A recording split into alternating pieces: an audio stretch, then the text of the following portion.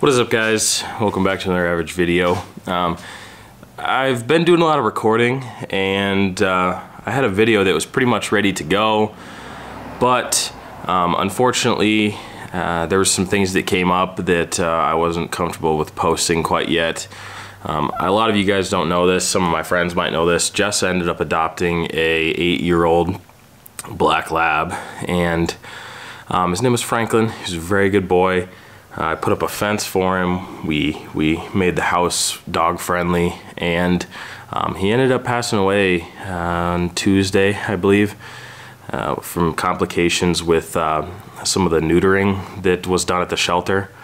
And it's been very hard on us, and in the last video that I had done, there was quite a bit of Franklin footage in that video, so that's kind of why I'm gonna be cutting some of it out. But today's a fresh start. I'll start out by showing you some of the stuff that we have done on the trailer, because I've gotten quite far on it, not terribly far, but more than you guys have seen. So we're gonna be working on the trailer today, and starting out with Jesse and I got some of the roofing done, which was super helpful. Thanks, Jesse, for helping me out. And then today we're gonna get some more done. So thank you guys very much for watching. Make sure to hit that subscribe button if you haven't, and let's have a good day.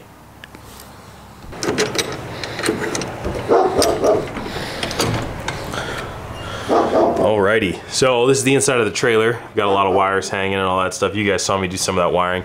This wall is fully installed, insulation, and then the plywood right here. This wall is going to be more of a load wall. I think I'm going to hang a couple things off the side of this wall. This one's going to have a little bit smaller, thinner wood, because I'm not going to hang as much stuff. This is where we'll just be like, we'll be butted up here sitting. So that's kind of the plan for that. I've got the lower insulation ready. Now I'm got to put a piece of wood over it, and then get the higher insulation, and then just kind of keep working my way around.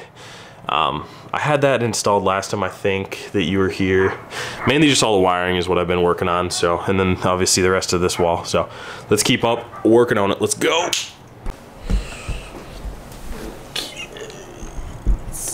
if that's a good shot or not. So as you can see, these are the thicknesses of the wood. This is the wood that I just got, about that thick. That's what I have on the other wall. So a little bit of difference.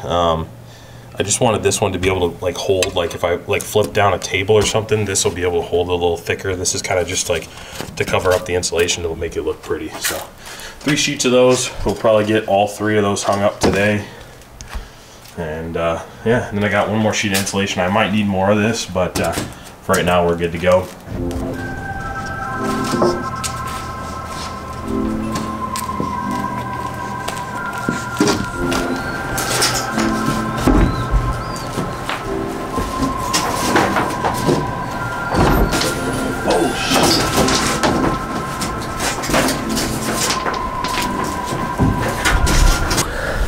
That could have been close.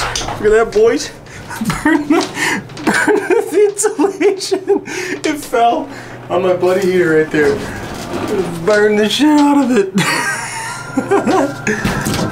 Oh, that's fucking rock solid though. Jeez, oh Pete.